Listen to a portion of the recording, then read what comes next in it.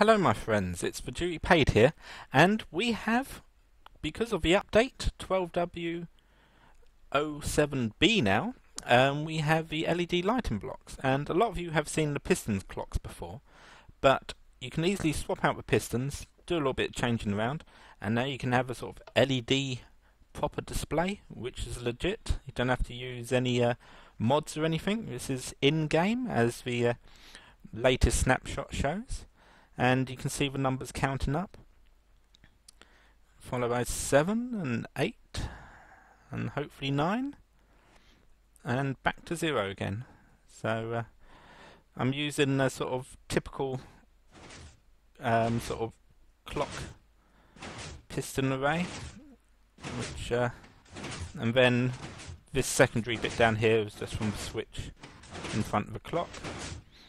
The glass is sort of off, so the redstone signal doesn't pass through. It only pass through like the wall blocks. And coming around, and I think that looks pretty cool. So download the latest snapshot.